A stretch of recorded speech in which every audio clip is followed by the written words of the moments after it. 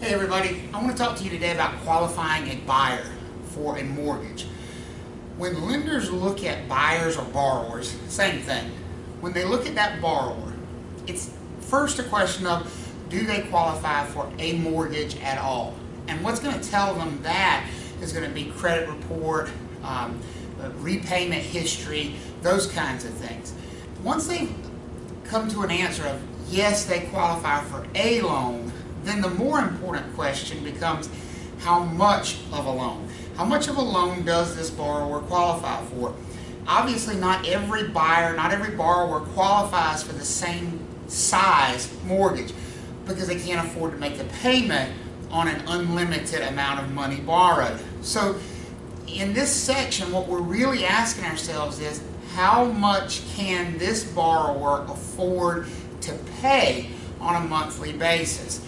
And that's how lenders come up with qualifying borrowers for a certain mortgage amount. It's not a question of if they just qualify. Okay, they qualify, great. Now for how much? And the only way we can determine for how much is by knowing how much they can afford to repay and then looking at what that payment equates to as far as a mortgage amount. Now you're not going to have to look at what that payment equates to as far as a mortgage amount, but on the exam they do want you to know how to figure out how much exactly a borrower can afford to spend monthly on their mortgage payment. So we do that with something called a debt to income ratio. A debt to income ratio. Well, ratio just means rate. Rate is the same thing as a percentage. So this is going to be a percentage-based question. And it's a percentage of income. What we want to look at is how much monthly income, and notice I said monthly income, not annual income, monthly income. How much monthly income does that borrower make? And then how much of that monthly income can they afford to pay back as their monthly house payment? We're going to look at just how much they can afford for a monthly house payment, but we're also going to look at how much they can afford to spend for their house payment plus all their other debt, because people have lots of other debt like car payments or student loan payments or credit card bills. And if you're the lender, you have to be worried about how much other debt this person has, because you have to be worried, can they afford all of these payments? Obviously, they're not paying their mortgage payment sort of by itself in a vacuum. They're paying their mortgage payment in addition to all that other debt. So we're going to look at two different ratios. One only takes into account the housing piece of the puzzle. How much is their house payment going to be? The other ratio that we're going to look at takes into account their housing and all of their other debt. Now when we do this, we use ratios, and I'm going to switch over here to a different screen. You'll see me switch back and forth several times. We usually use two different ratios, but I want you to start to think of this as buckets of money. So we have a bucket of money, and in this bucket of money is all of our monthly income. This is our monthly income, all of it, no matter how much we make. So let's just say, for example, we make $5,000 a month. So $5,000 is in our bucket of income. We can't afford to spend $5,000 on our monthly house payment. Hopefully that's obvious, because if we were spending all $5,000 that we make on our monthly house payment, how would we afford to eat? How would we afford to have a car? How would we afford to put gas in that car, or have food on the table, or buy clothes, or go to the movies, or anything else? So no lender is going to qualify you for a loan where the payment is your full amount of income, or 100% of your income. Doesn't make sense. So the lenders are going to only qualify you for a percentage of, a piece of your monthly income. And that's where we come to these two debt to income ratios that we use. So I'm going to draw two additional buckets here. Okay. My first bucket's terrible, so I'll redraw it. Not that I'm the best artist in the world. We've got two additional buckets here. One we're going to call the 28% bucket, and the other we're going to call the 36% bucket. Now, why do we have two? The bucket on the left contains 28% of our monthly income. So whatever amount of income was in the big bucket up here, we took 28% of that. So in this case, that would be $5,000 times 28%. So if we do that math, let's grab my calculator. If we do that math and we take $5,000 times 28%, what we find out is that we actually have about $1,400 available to spend in this 28% bucket. We also have another bucket of money over here, the 36% bucket. And in that bucket, we're going to put 36% of our gross monthly income. Gross means before we've taken out taxes, before we've taken out any expenses. So we take that $5,000, our full monthly income, and multiply by 36%, and we get $1,800 available to spend over on this side. Now this is not $1,400 plus $1,800, these are just two different buckets of money. Think of them as two different purses or two different wallets that you have money in. And you have to pay for different things out of each purse, each wallet, each bucket. So let's talk about what has to be paid for out of each one of these buckets. And I'm going to just draw a little dividing line here and scroll down. And we're going to talk about the differences in things that have to be paid for out of these buckets.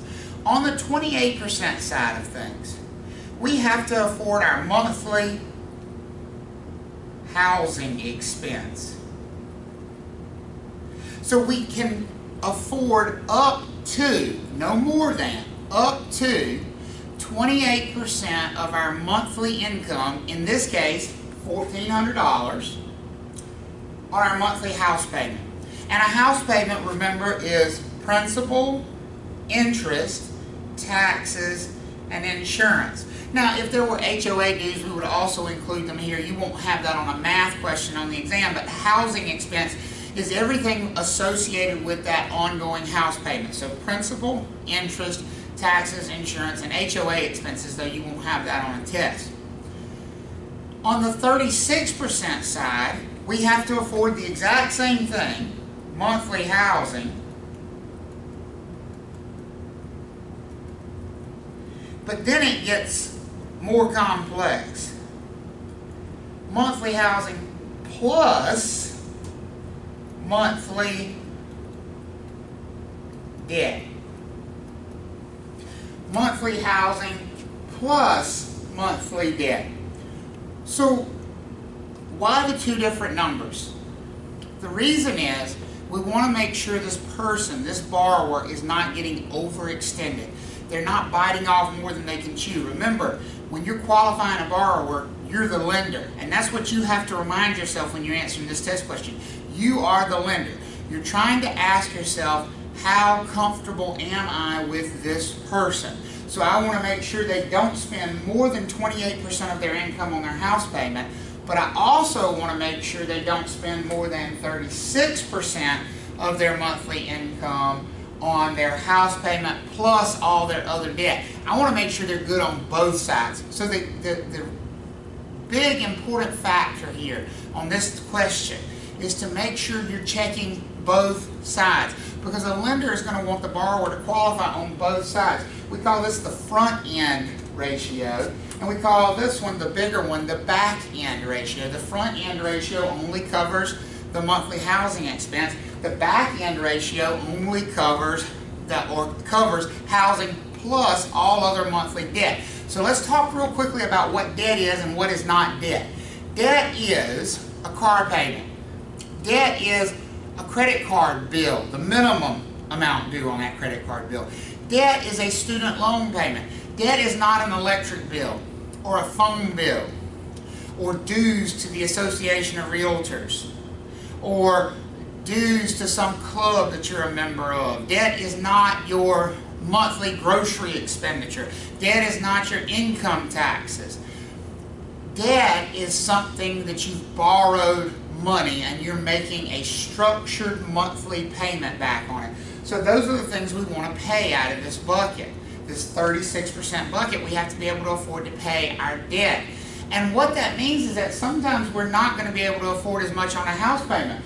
For example, it looks like we can afford $1,400 on our house payment here, because if we make that $5,000 a month, remember where we started, we're making $5,000 a month. We said 28% of that $5,000 is $1,400. So it would seem like that borrower could afford to spend $1,400 on their house payment. But what if that borrower had, let's say they told us this about the borrower. The borrower has a monthly car payment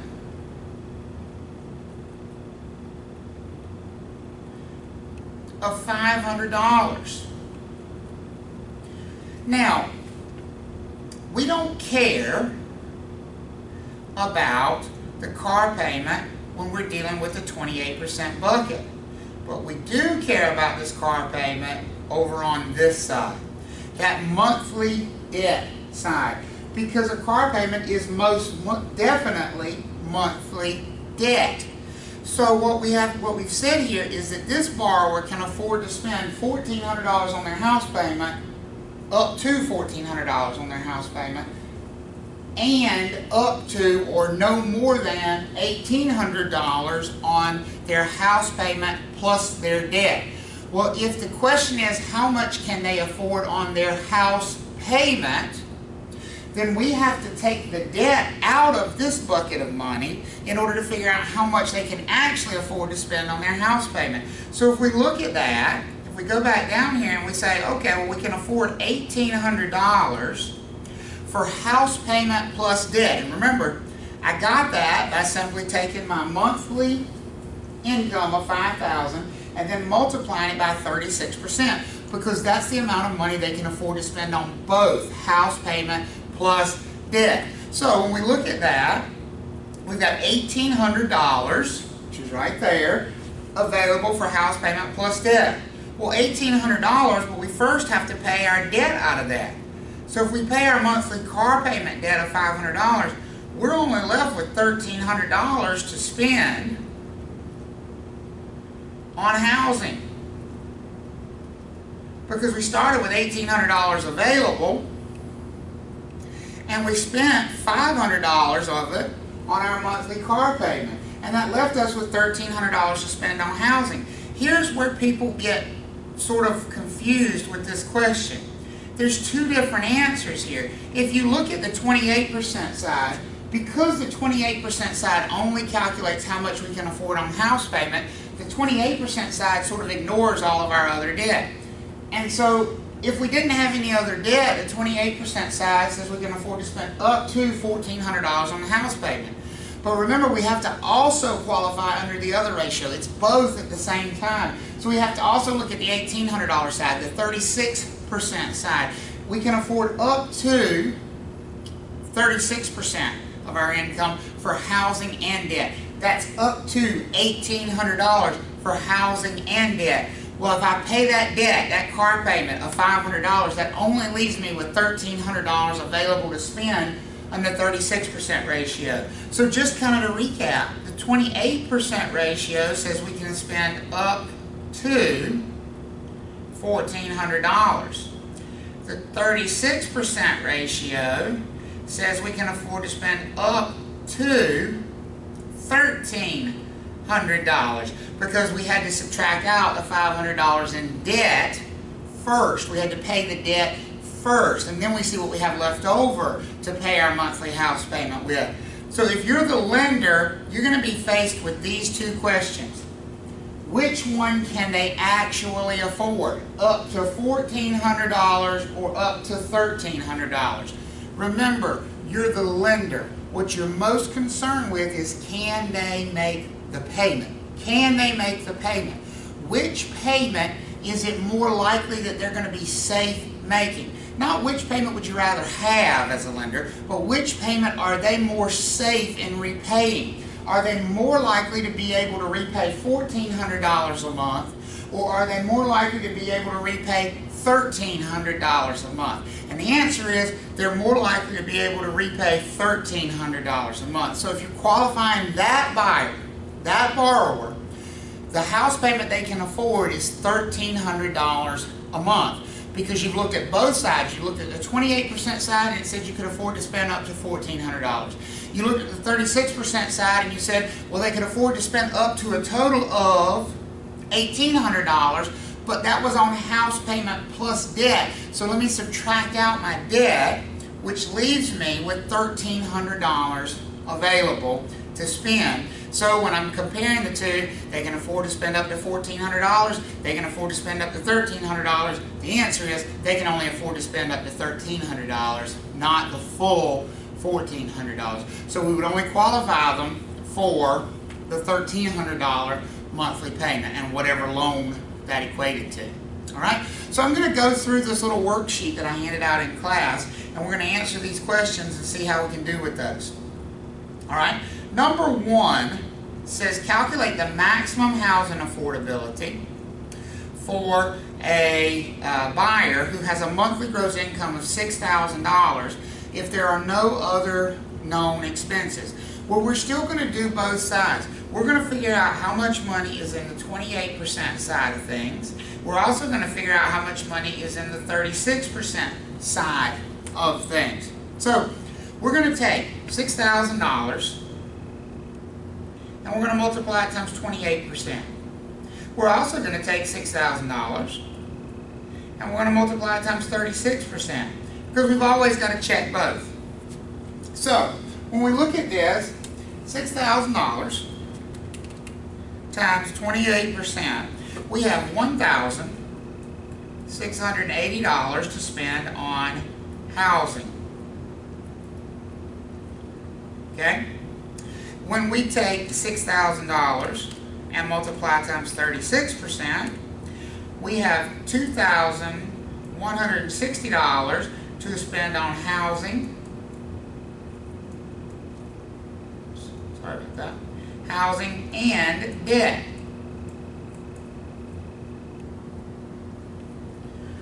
The question says there are no other known expenses. So these are our final numbers. There are no other known expenses. These are our final numbers. So the real question is, which one is the correct answer? Can they afford to spend $1,680 up to $1,680 and no more than that? Or can they afford to spend up to $2,160? Which one, if you're the lender, are you more comfortable with making this loan? You're more comfortable that they're going to be able to repay this loan. And the answer to that question is you're more comfortable that they're going to be able to repay the loan when they are making a monthly payment of $1,680. Number 2 says Tom is applying for a mortgage and has an annual income of $60,000. He has monthly total debt expenditures of $385. Based on this information, what's the total housing expense that Tom can afford when shopping for homes? So we're going to do the exact same thing again. We're going to take the 28% side of things, and so that means we're just going to take his monthly income. Now this time, they've given us annual income, so the first thing we need to do, is take that $60,000 and divide it by 12. And that gives us, I believe, $5,000 a month. $5,000 a month. So we have $5,000 a month income times 28%.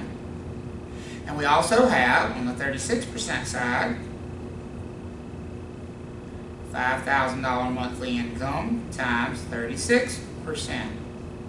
So on the 28% side of things, so $5,000 times 28%, we can afford to spend $1,400 on housing. On the 36% side of things, we can afford to spend $1,800. And remember, that's on housing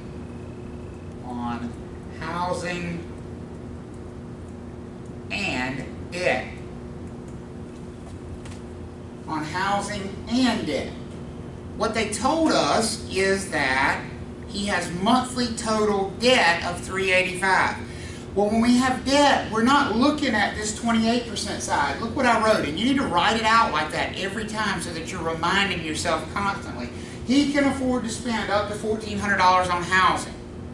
Well, that doesn't say anything about debt, so I'm not going to deal with debt on that side with it. If you look at the 36% side, it says he can afford to spend $1,800 on housing and debt. Housing and debt. So if the question is, how much can he afford to spend on housing? I need to get rid of the debt. I need to take the debt out of the picture. So the way I take it out is subtract it. He has monthly debt of $385.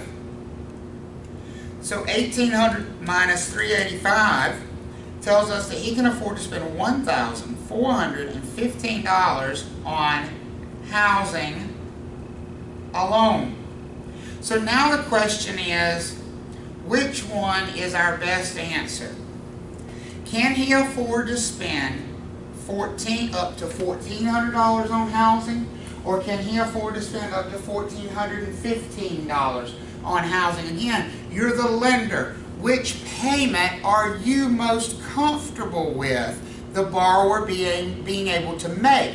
Not which one makes you the most money as the lender, but which one are you more comfortable with the borrower being able to repay? And that's always going to be the lower payment. The lower payment is going to be the higher likelihood that they actually make the payment. There's not much of a difference here, but if you were qualifying this borrower, you would qualify them for $1,400 a month. And this is why you always have to look at both sides. You have to check the 28% side and the 36% side because you don't know where your answer is going to come from.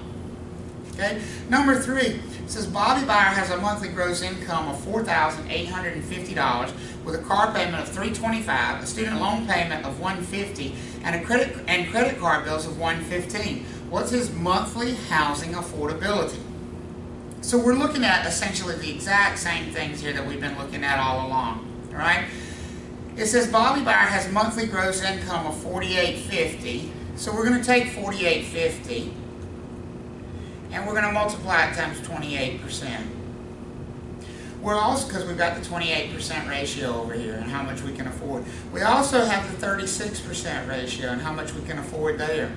And so we're going to do the same thing. We're going to take that $4,850 and we're going to multiply it times 36% because we've got to know how much money we have available on each side. On the 28% side, $4,850 times 28%, he has $1,358 to spend on housing. On the 36% side, we're going to take that $4,850 and multiply it times 36%, and he has $1,746 to spend on housing plus debt. So housing and debt. Well, the question is, what can he afford to spend on monthly housing? They want to know just the housing piece of the puzzle. So in order to figure that out, we need to get rid of the debt portion. We need to get rid of the debt because we have housing here. Okay, he can afford to spend $1,358, but we don't know how much he can afford to spend from the other side, and we always have to check both. So let's get rid of the debt on the other side so we know.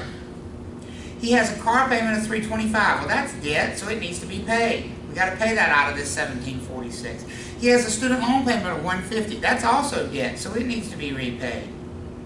And he has credit card bills of $115. That's also debt that needs to be repaid. So he's got a fair amount of debt going on here. And the lender's going to be concerned about that because it's going to affect the ability to repay that loan. So we're going to make sure that they can afford this thing. $1,746 minus $325 in debt, minus $150 in debt, minus $115 in debt. We end up with $1,156 available for just housing because now we've taken the debt out. So the question becomes, which one is our correct answer? Again, can he afford to spend $1,358 on housing, or can he afford to spend $1,156 on housing? And if you're the lender, you're more comfortable that they can afford the lower payment. So the correct answer here on how much that borrower can afford in a monthly payment is $1,156. Number 4 says Sandy wishes to purchase a home and she has an income of $48,000 annually. If Sandy's interested in a home that would have a monthly PITI payment of $940, how much can she afford for other monthly debt, such as car payments, okay? So this one's being asked a little bit differently because they want to know how much can she afford for other monthly debt. But we're still going to do the exact same thing that we've done previously. We're simply going to look at a 28% ratio and a 36% ratio. Now, they tell us she has $48,000 annual income, so we've got to get rid of that. $48,000 divided by 12. So one of the most important things you can study, just as a side note for the math, for the class, is which formulas use monthly numbers versus which formulas use annual numbers, because that's going to be a big sticking point. With income, when we're talking about debt to income ratios, we use monthly income when we're qualifying a buyer, and that's because they're qualifying them for a monthly house payment, okay? So monthly income, $48,000 divided by 12 is going to be $4,000 a month. So we're going to take that $4,000 monthly and we're going to multiply it by 28%. We're going to take that $4,000 monthly and we're going to multiply it by 36%. When we do that, we have $1,120 to spend on housing. When we do 4,000 times 36%, we have $1,440 to spend on housing plus debt. Housing and debt combined. Now the question is, how much can we afford to spend in debt? That's what they want to know. Previously they wanted to know, in the other questions, they wanted to know how much we could afford to spend on housing. But in this one, they want to know how much we can afford to spend on debt. So, if they want to know the debt piece of that, then we need to subtract out the housing piece of that. Over here, the 28% side tells us a lot about housing, but it doesn't tell us anything about the debt. So there's no way to get to a debt payment, how much we can afford on debt, from the 28% side. So we're just going to leave that number alone. But on the 36% side, it's housing plus debt. So if you've got two things together in a bucket, and you only want to know how big one of them is, the best way is to take the other one out of the bucket. So we've got housing and debt in the bucket. We want to know how big the debt is, how much we're paying for debt. So let's get rid of the housing. And what they tell us in this question is that we have a monthly PITI payment of $940. So that means we're spending $940 of this $1,440 on the house payment. So if we subtract that out, that will tell us exactly how much we can afford to spend on the debt. So $1,440 minus $940 is $500 left over. So I have $500 left over after I pay my monthly house payment to spend on debt. So that's my final answer. I can afford to spend up to $500 monthly on a debt payment. Number 5 says Tanya's applying for a $200,000 mortgage in which the monthly payment amortizes at $5.21 per $1,000 of loan amount. That's a loan factor. Remember, it's just a payment for every $1,000 that's been borrowed on that loan. The annual taxes are $2,400 and the annual insurance is $1,200 on the property. Here's why that's going to matter. Remember, housing expense includes PITI, principal, interest, taxes, and insurance. Tanya's paying a monthly car payment of $350 and student loan payments of $150 monthly. She has annual income of $62,000. Based on this information, which of the following is the best answer to her qualification status? So here's what you should probably do on a question like this. Let's just start grouping things together. You know, you've got the 28% side. And so let's talk about both the 28% side and the 36% side of what we pay. We know the 28% side is just housing. We know that. So let's find these things in here that are, or let's put these things in the column they go in, right? So the first thing is they tell us that the mortgage amortizes at $521 per thousand. That's the principal and interest piece. So $521 per thousand times 200, because we're borrowing 200,000, should tell us how much the monthly mortgage payment is. So $5.21 times 200, the monthly principal and interest mortgage payment is $1,042. So we got to pay $1,042 out of this 20% bucket. We also got to pay it out of the 36% bucket, because remember, the housing expense is on both sides. It's in both pieces. So we've dealt with that. It says the annual taxes are $2,400. Well, annual taxes doesn't tell me a lot, but monthly taxes does. So if I take that $2,400 and divide it by 12, I've got $200 in monthly taxes. So this is the PI. I'm going to label it. And this is the $200 a month in taxes. I'm going to label that. And we got to pay it out of both buckets, because remember, the housing expense comes out of both sides. We also know that there's annual insurance of $1,200 a year. And again, $1,200 a year doesn't tell me a lot, but $100 monthly does. If it's $1,200 a year and we divide that by 12, that tells us that we have $100 a month that's going toward insurance.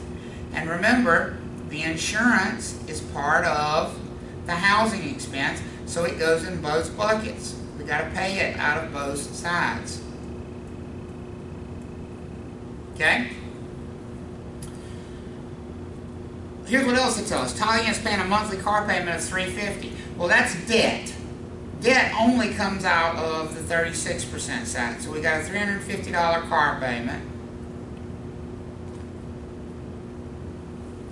And student loan payments of $150 monthly. That's also debt. So we're going to put that in the 36% side. So $150 on her loan.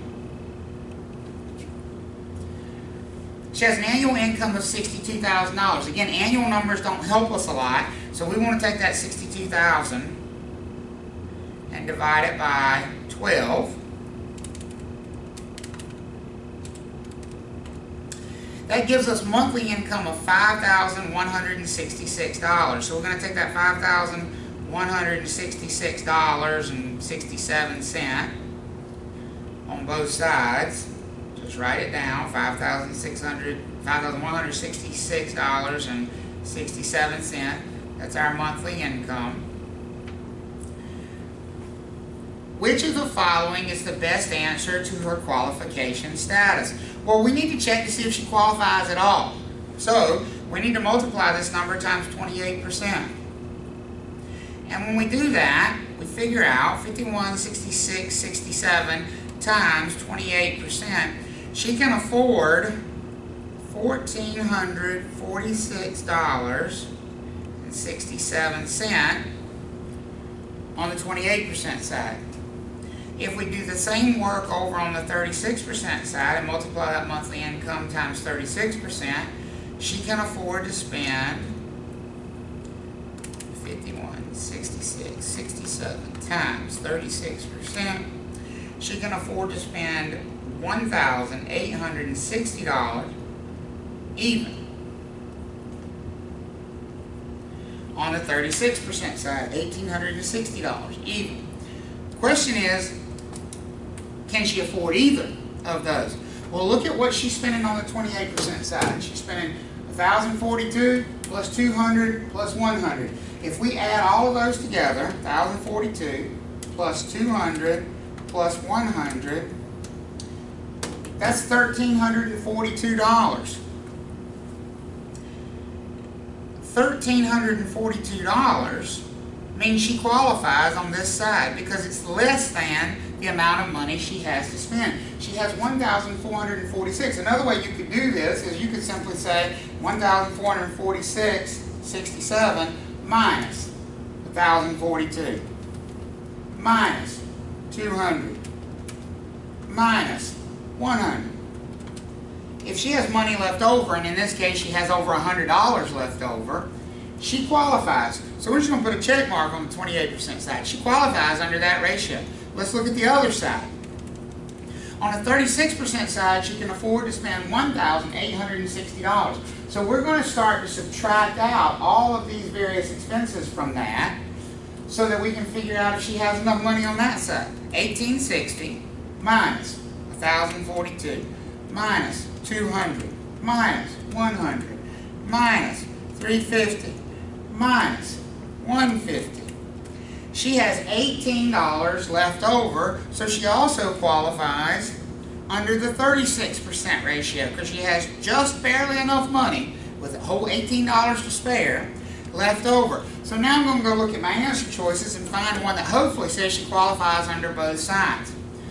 Answer choice 1 says Tanya qualifies only under the 28% ratio. That's false, because she qualifies under both. Answer choice 2 says Tanya qualifies only under the 36% ratio. That's also false, because she qualifies under both. Number 3 says Tanya qualifies under both ratios. That's true. And number 4, Tanya does not qualify under either ratio. That's most definitely false, because she qualifies under both. So your correct answer to that question is that Tanya qualifies under both ratios. That is very similar to the kind of test question you might expect to see on a buyer qualification question. Being able to look at both ratios and say, does she qualify under one side, both sides, or neither side? And in this case, she qualified under both. Notice we had to check both. She had enough money over here. She also had enough money over there. She's good on both sides. Now, to this point, we have, and you'll see this in your handout, we've talked about qualifying somebody for a payment amount. How much can they afford to spend on a monthly payment amount? And that's very valuable information. Equally valuable information is taking a payment amount and telling us how much income does that person need in order to qualify for that payment amount. Sort of asking the question in reverse. It's using the same 28 and 36 ratios, except this time, instead of multiplying income times the ratio, it's going to be expenses divided by the ratio to tell us the income. So, you know, if you want to look at that as a T-bar,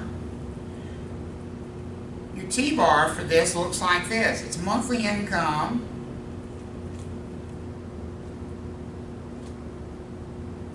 and ratio on the bottom, and on the top it's monthly expenses. Now the same rules apply from earlier when we're talking about the 28% ratio. So if the ratio we're using here is 28%, then the expenses that are up here are just the housing expenses. If we're talking about the 36% ratio down here, then the expenses that are up in the top portion there are the housing expenses plus all the other monthly debts. You have to keep in mind and still keep those things grouped together. So number 6 says Thomas is attempting to qualify for a monthly PITI payment of $2,000 and does not have any monthly debt expenses. What's needed in monthly income for him to qualify? We still want to look at the 28% side and the 36% side on these questions. On these kind of questions, we still need to look at both of these ratios. Here's what we know. They have to afford, or they want to afford, a $2,000 monthly PITI payment. Well, the PITI payment comes out of the 28% bucket. It also comes out of the 36% bucket. So we need to check and deal with it on both sides. If we had other debt, we would list it on the 36% side. We don't have any other debt, so we're going to leave that alone. So we go back to our formula, and the formula says monthly expenses divided by the ratio will tell us monthly income. Well, that's what they're asking us for. What's needed? Oops, sorry about that. What is needed in monthly income? What is needed in monthly income for them to qualify? They want to know the income piece. So again, if we go back and look at our T-bar, monthly income we're going to get by taking monthly expenses and dividing by the ratio. So if we look at these two ratios, we've got monthly expenses of $2,000, so it's going to be $2,000 divided by the ratio, which is 28%. On the other side, on the 36% side, it's going to be $2,000 because that's the total expenses on that column, divided by 36%. So when we do that, calculator, $2,000 divided by 28% would be a monthly income of $7,142.86 that person would need to qualify. $2,000, again on the other side, divided by 36% would be a monthly income of $5,555.55 that person would need to qualify for.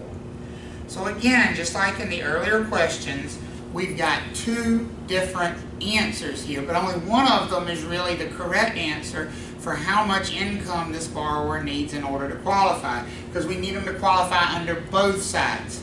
Put yourselves in the position of the lender again.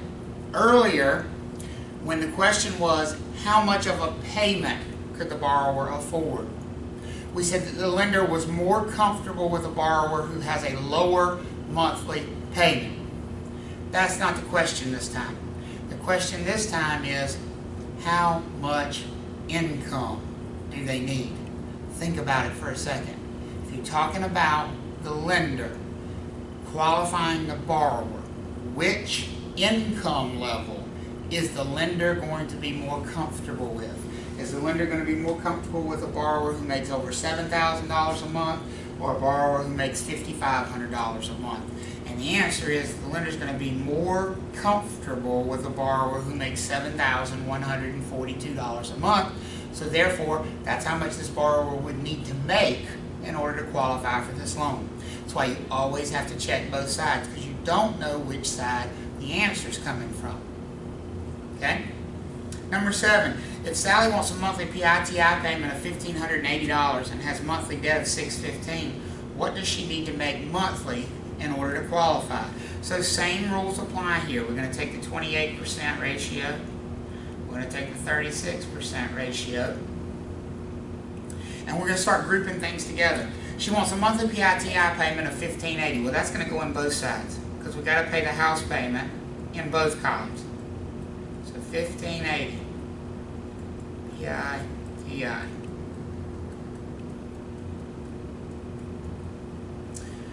She has monthly debt of $615. Well, the debt has nothing to do with the 28% ratio, so it's only going to go over here on this side.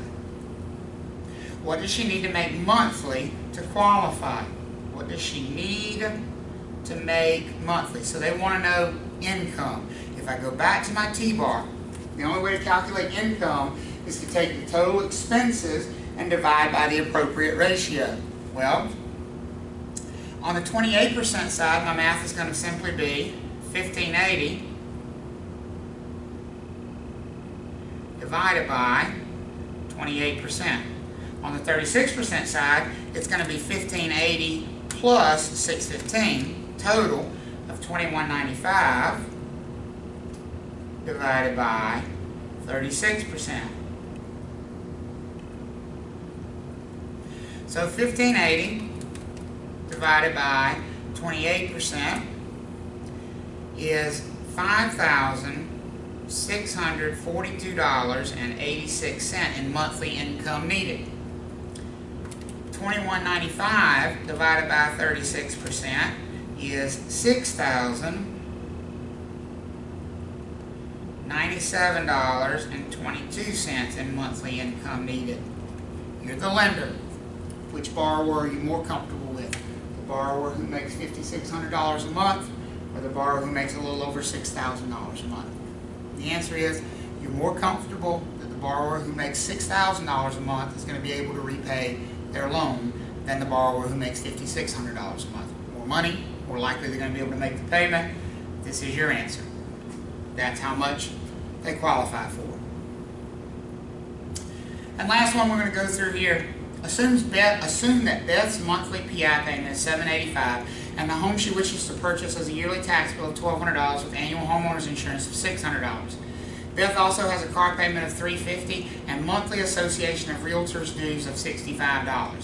What would Beth's annual income need to be in order to qualify using the 2836 qualification guidelines?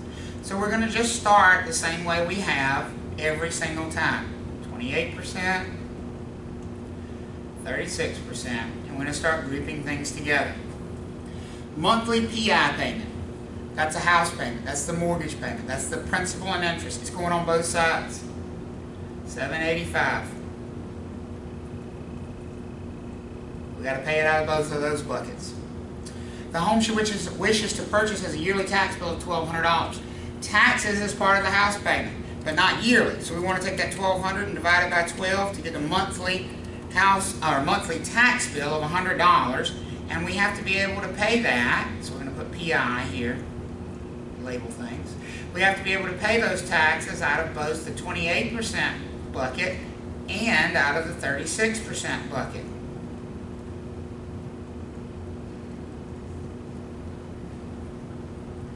We've got annual homeowners insurance of $600. That's $50 a month. 600 divided by 12, $50 a month. We got to be able to pay the insurance out of both of these buckets. $50 a month in insurance coming out of both buckets. Beth also has a car payment of $350. Car payment is debt. Debt is only on the 36% bucket. So we're going to put that debt at $350 for the car payment only on the 36% side. And then monthly Association of Realtors dues. Who cares?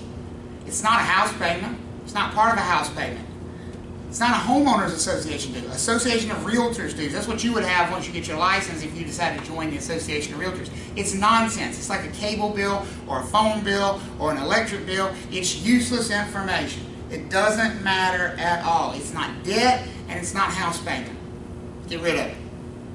What would Beth's annual income need to be in order to qualify using the 2836% qualification guidelines?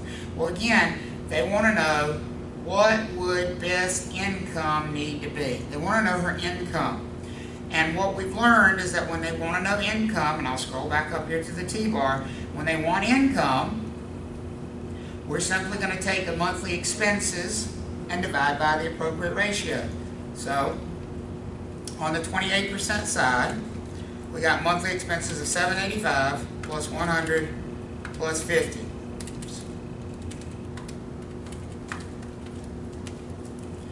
If we add all that together, you get a total of $935 a month. And we're going to divide that by 28%. 935 divided by 28%, we would need a monthly income of $3,339.29. If we look at the 36% bucket, we need $785 for the PI payment, $100 for the taxes, $50 for the insurance, and $350 for the car payment. That is $1,285. And we're going to divide that by 36%.